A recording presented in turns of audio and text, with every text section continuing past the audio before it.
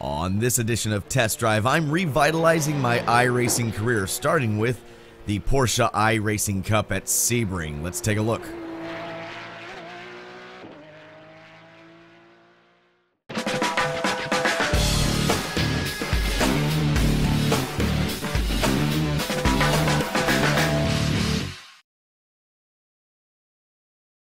So as promised, I'm restarting my iRacing career. Well, not starting from zero, just picking up where I left off about 3 years ago. Didn't have that many races put into it, but I do have managed to have a C license. This race was kind of a last-minute thing, and I was practicing, went to do qualifying, and then my internet connection dropped. I had to restart everything, and luckily I still got a lap in for qualifying. So the race has live commentary in it, but at this point, I'm scrambling. I'm trying to turn things on. I forgot to hit record when I was supposed to, and then just realized it. Also, I didn't realize it was a standing start. I thought I had more time. So I'm a little bit out of sorts to begin with, but hopefully this is enjoyable. About Billy Strange? No, Darren Turner, you know, that British racing car driver? They could be talking about me, but they're not. Green, green, green! Alright, well I wasn't paying attention to the standing start. I thought we were doing a rolling. I just kind of jumped in here. So what I'm trying to do now is mix live and post commentary. Car right. Stay on the left. Little rubbing. Clear. Go left. Oh, the guy goes off. I end up feeling like I concentrate too much and don't say enough, so that's why I'm putting a little post in here. Alright, well, that was exciting. I wasn't even paying attention. I thought we were doing a rolling start. I was like, here we go. So welcome to an impromptu test drive.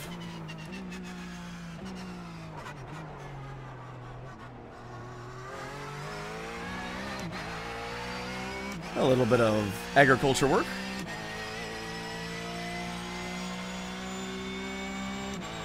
Didn't change anything in the car except for fuel.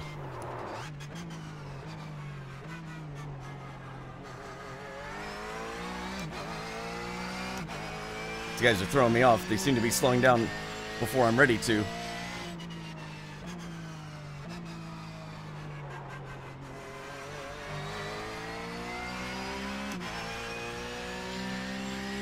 Let's see where we land here. Qualified 5th.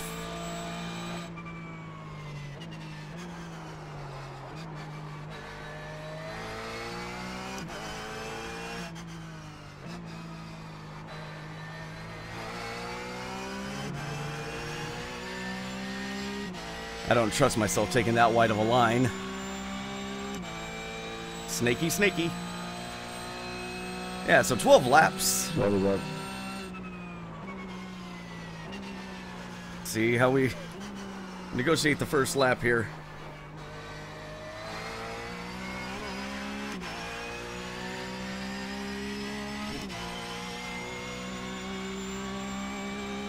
Well, at least we got one lap in the books. 14.448. You're now in third. Good job.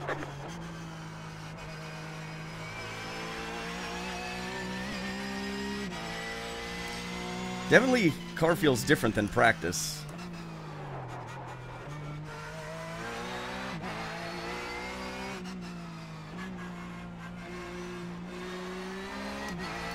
In practice, I was running 205s, which I know is still not that quick, but I struggled in qualifying.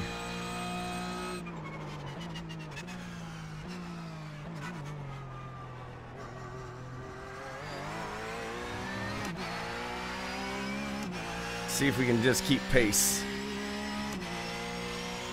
So I've come to the realization that I should just not worry about safety rating. I should just go ahead and drive. It'll take care of itself. Whoa, lock up.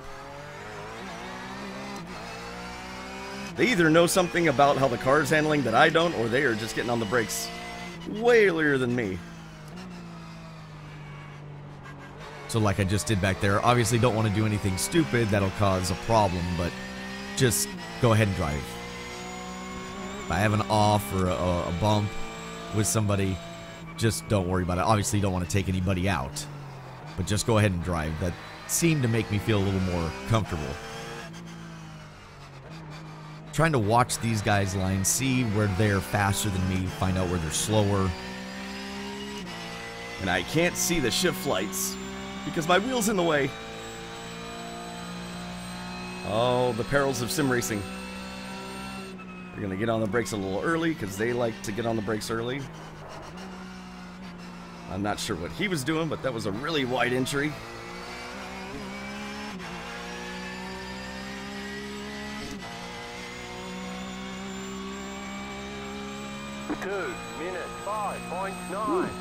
Well, I got a 205. I'm sorry, dude. I missed my braking spot.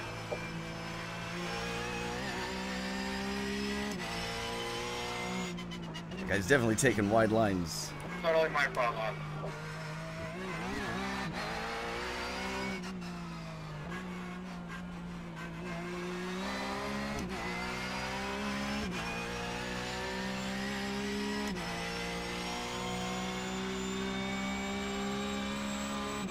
I have to brake early again.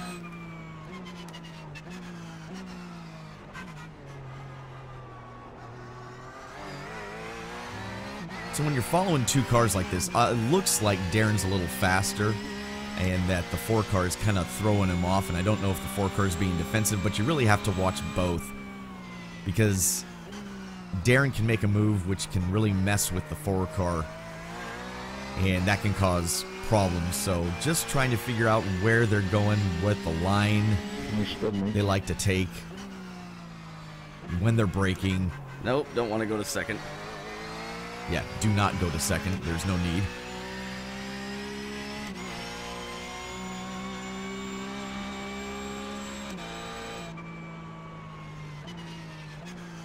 And I tend to, the dirt track mentality starts to kick in where I start to just try different lines. Oh, it's scary to go out there. I always feel like the car's not going to turn back. And it does, for whatever reason, when I take that line, it just never feels like the car's going to make it back. And you really have to give the car this sense of trust that it's going to do what you want it to do. And I seem to make up time through the final turn here.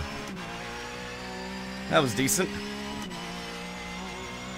I really like this Porsche. I'm just not... I feel like I'm uncomfortable when I drive it, though. Even though I like the tire, the car doesn't feel all that bad. I tend to feel like I'm struggling more than I should be. I think part of that is due to the track. I think that I'm not very comfortable at Sebring itself, and so that in turn makes me feel like I'm uncomfortable with the car after thinking about it. We're obviously rolling the corners a little better. Yeah, that's just lack of experience on my part with this track and this car. Definitely feel like I'm gaining under braking, so I'm trying to absorb all this. Trying to think of when I can make a pass, when I should start pushing really hard, because we've got a nice gap. We got, what, 5 seconds to the guys behind us, James and Rob. So, just trying to plan out a pass. I'm kind of hoping that Darren will actually kind of move the 4 car out of the way. Ooh, a little overshoot. Can't pass before you get there. Whoa. That could have been bad. Car started to step out on me. And that's something that's hard to not do. Try not to pass before you get to the car. It tends to cause problems. Deep drifts wide.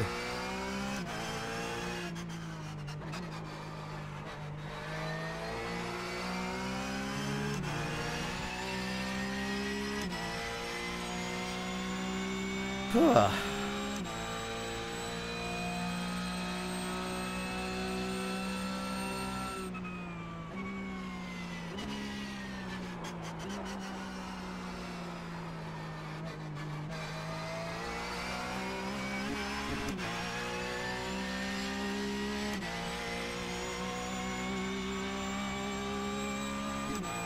2 minutes 6.367.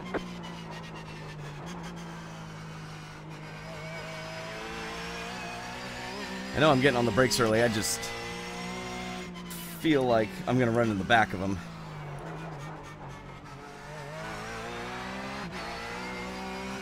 Which is actually really throwing off my rhythm.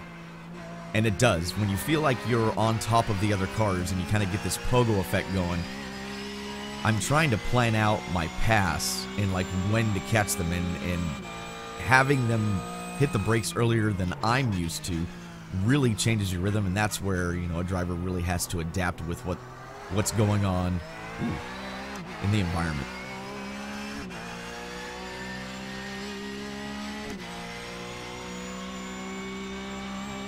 Saw Darren take a look earlier and, yeah, not really complete the pass. You really have to wait till you get to the car. The hard part in racecraft is knowing, well, that's too much. But the hard part with racecraft is, you know, he's really starting to push. He can sense that he's faster, and he knows that I keep pogoing back and forth. I'll catch him and then I'll fall back and catch him again, and that'll really put some unique pressure on Darren. But I mean, to his credit, he's really trying to figure out a way to get by without wrecking the guy. And to the number 4 car, I'm sorry, I can't pronounce that name, but to the 4 car, he's definitely holding a very nice line that keeps Darren at bay. But again, learning that racecraft of when not to make a pass and when to make a pass is really difficult, because you're like, oh, I can get him, I can get him. It gets you excited, you end up missing your line. You can either run off the track or spin out, or, you know, at worst run into the person you're trying to pass. And that's the hard part. You know, making laps is easy. Racing and racing fast is the difficult part. 7.061. And with this Porsche car, I just prefer the tire model that's been implemented, because I think it makes me focus more on how to race than, dear God, I just want to make a lap without crashing. And that's always kind of the feeling that I've gotten from iRacing previous. I mean, I know people get used to that. Just have to not get over anxious with myself.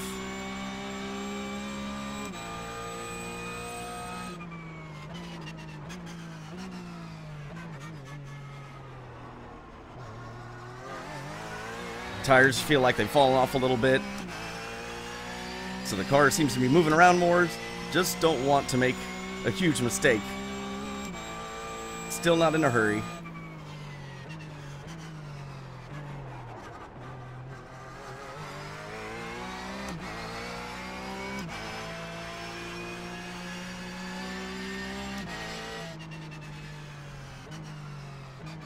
Good defensive move. We can just stay right on him. Maybe he'll make a mistake. You know, and he did make a mistake, and that was, he did a good job of recovering and keeping me behind him. But I think he's starting to feel the pressure. And that's been the hardest part about this whole race so far for me is, you know, we're about halfway through, trying to keep myself reined in. I feel faster. And whenever I have that, you know, I've got a number 8, you know, and then I qualify 5th, and now I'm up to 3rd. I'm always like that point of I'm higher than I should be in this race. So yeah, I get excited, and it's hard to keep that under control. That could have been bad. As I said, that's hard to keep it under control. 7.277. And knowing I'm running 207s when I should be running, you know, 205s, just making me think of, I need to start finding out where I can pass, where I'm going to be able to make a move.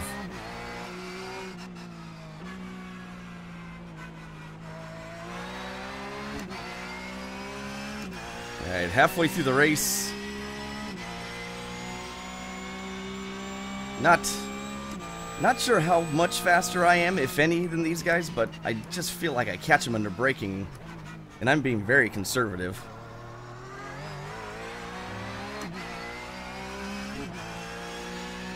So maybe they'll get excited and take each other out. That's actually me trying to calm myself down. Giving that self-doubt of I'm not sure if I'm faster or not. Track definitely feels slick. Not like it was earlier in practice. It just... car does not seem to be hooking up as much. And it wasn't. The track definitely felt different than practice and even to qualifying. It's a very interesting how just these little tiny things make a big difference in how the car handles with the surface and the weather. They seem very sensitive to change. But again, like I said, I'm trying to keep myself calm. I'm trying to talk myself down from getting overexcited. Because I feel like those guys know that I'm lurking. If I'm not being very talkative, I'm concentrating. Ooh, steering got light.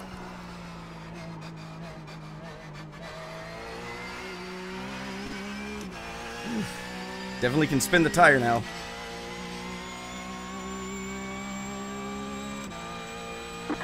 Minutes 6.778. You've got 5 laps to go. Oh!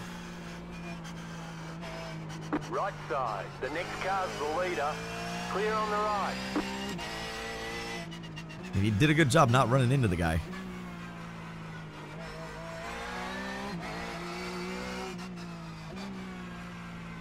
Alright, let's see if we can close the gap.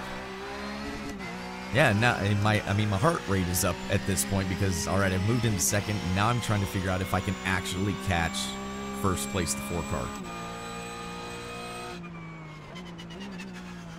And I'm trying to keep all this under wraps. Like, I could potentially get my first win, and those thoughts are like racing through my mind. And trying to not make mistakes, keep doing what I was doing, knowing that the pace that I was running should catch me up. I have enough laps, but it's trying to keep all that under control. And that's the hard part. But that's the part that I enjoy. I don't enjoy just trying to make a lap. I enjoy the racing part of it. And when I feel like a sim is just punishing enough so where just making a lap is hard, I don't enjoy that. But I enjoy this part. I enjoy trying to dissect, and I like the stalking aspect of this. I've kind of gone radio silent here. I'm really trying to, not only am I trying to catch the 4 car, I'm trying to make sure that Darren doesn't get a run on me as well and make a pass or anything that could potentially slow me down from catching the 4 cars. So all these things are going through your mind. And as I stated earlier, I did not know we were doing a standing start, so I had actually adjusted my fuel for a pace lap and a rolling start. So I've got about an extra lap or so of fuel that I really don't need. 5:02. Okay, you're in second. Yes, thank you. I know I'm in second.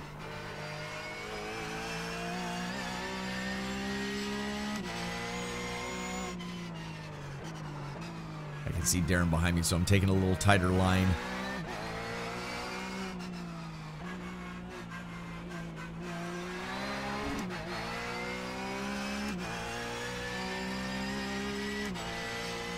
Boy, the mirror looks a lot closer in the real one versus the virtual one. And it does. And it was messing with me. I kept checking my relative and seeing, like, how close is he to being able to make a pass. I felt like he was getting ready to take a shot at me there. Meanwhile, I've actually caught up to the 4 car as well, so now I feel like I'm in a sandwich and I need to start thinking about making a pass, even though now we've gapped a little bit to Darren.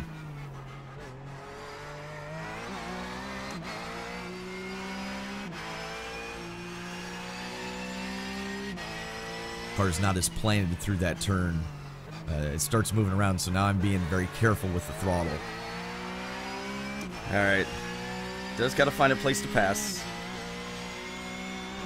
Yeah, at this point, I'm really trying to dissect where I can make a pass, where I'm faster, where I can get a run. I always feel like I'm a little faster through here, so I'm hoping I At this point in my brain, I'm hoping I can parlay that into a pass, and I definitely caught him through there, so now...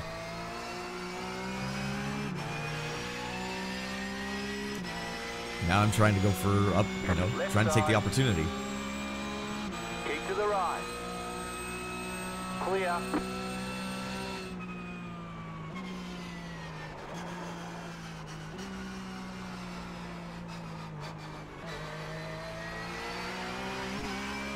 Now we just got to keep it. Yeah, and that's the hard part. You get all amped up about trying to catch somebody and then make a pass. 6.838. You're in first.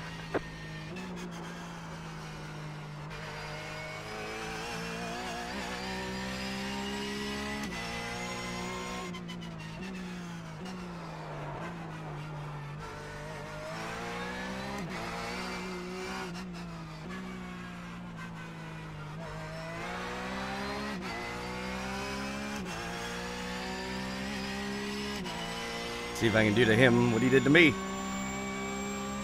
Mess up his braking points. And that's exactly right. I kind of felt like that's what he was doing, because he might actually be faster than me, but I felt like he was kind of being defensive and using the braking to try to break the rhythm of the person behind, which is smart.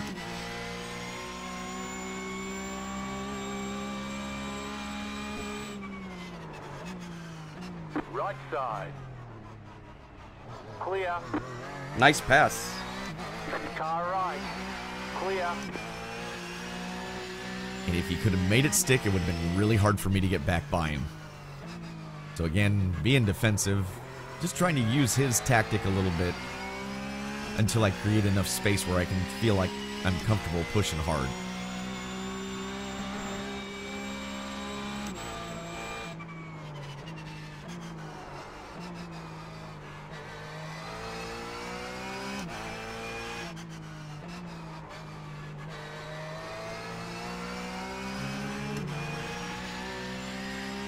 Yeah, and earlier when he said earlier when my spotter said I was clear and I made that pass, and I kind of moved back over. I mean, I wasn't clear by much, but I needed to try and break his rhythm going into this turn, because it's real easy to take another shot and get a good run going through this corner if you're not careful.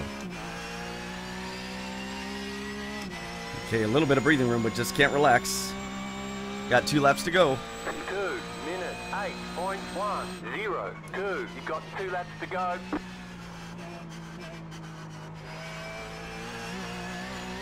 And at this point, I can definitely start to feel the tires wear. Still not bad, but trying to keep that in mind. Try not to overdrive the car too much. Once again, that difference between the two mirrors really kind of messes you up. I keep having to watch the relative and really see how close he is.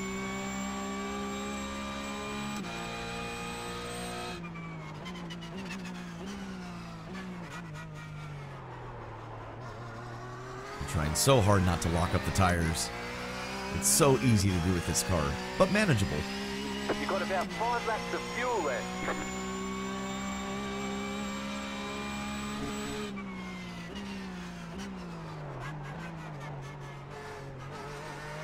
A little overshoot, a little too much throttle. Makes your heart rate go up just a little bit.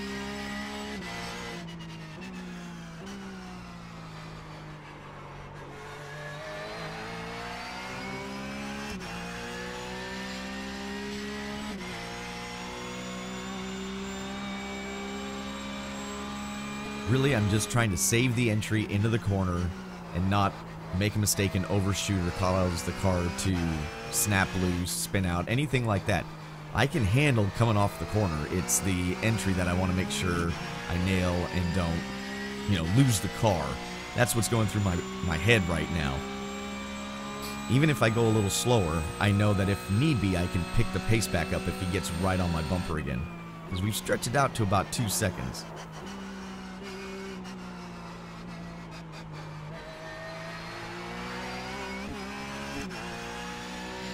Oh boy.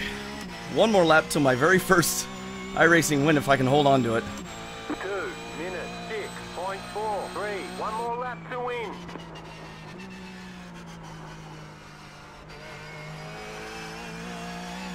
try not to do anything stupid. And that's the hard part, is trying not to lose focus, get too excited, just hit your marks. You know, it happens in the real car when I would run. When I got my first kart win on the big road course, I took the lead halfway through the race, and really the rest of the race was spent thinking about don't make any silly mistakes. Focus, keep running the pace that you're running. I don't care if he's catching me, I'm just trying not to throw it away. Yeah, because when you slow down too much, it actually breaks your rhythm. Just trying to find that right balance of being methodical about my lap and still pulling off a win.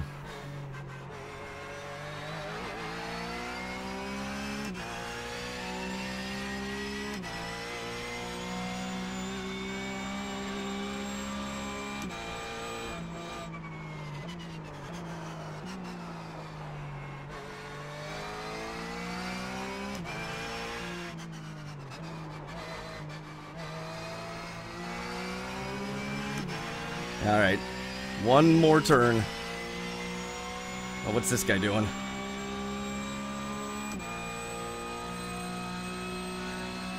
Hopefully we don't catch him. And of course, to me, I'm thinking this is the easiest turn to make a mistake in, is if you overdrive it. And I definitely didn't want the 4-car getting some sort of big run. Well, holy sh**, would you look at that? I actually won a race in iRacing, for crying out loud. Well, that was something else. Hey, you got to see me get my very first win in iRacing, so that was a good race. That was fun. Definitely a nice combo for the Porsche at Sebring. Still got to work on my speed a little more, but for that one, that was real good. So for all the latest in sim racing news, you can hit up isrtv.com. I'm Billy Strange. You can follow me at Strange_Billy. Thank you so much for watching and really hanging out with me as I get my first win. So take care, and I'll catch you in the next test drive.